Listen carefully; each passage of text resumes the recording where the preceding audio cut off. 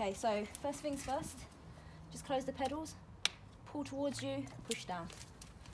Pull towards you, push down. Second step, the middle of the bike.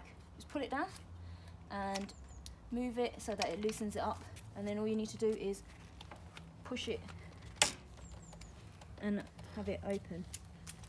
Then I'm going to get rid of the kickstand, and so it rests on this black thing there. And then last step, which is this handlebar.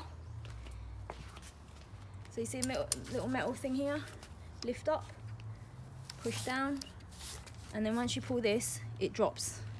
And then this should line up to that, so the knob lines up to that. And then you're done, it's all folded in.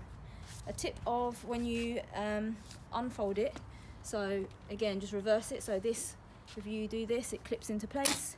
Then remember to just put the safety thing back on, push it in, and then the handlebar furthest away from you, if you're standing where we were, just push it towards you, and that will release the magnet really easy. And then just lift the bike, hold it up right, and then it closes, and then just twist and push. Then spin the front of the wheel correctly, and then don't forget to just pull your pedals back up, and then you're done.